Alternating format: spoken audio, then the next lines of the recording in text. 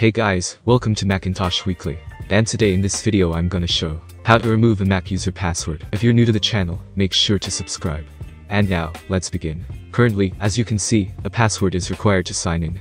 Now, to remove the password, open System Settings, select Touch ID and Password or User and Groups in the sidebar. Now select the user and then click on Change in the Password section on the right. Now type in your current password in the old password section and make sure to leave the new password section blank. Click Change Password. A prompt will appear informing you that you didn't enter a password. Click Continue. And now, you don't need to enter any password when logging your Mac.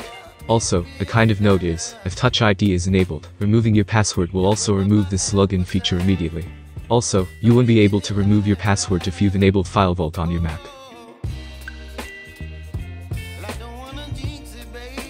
And as you can see, no password is required to log in. So, that was it. Hope it was useful. Consider like for the video, subscribe to the channel, and if you have any question, just comment down below. Thanks for watching, and have a great day ahead.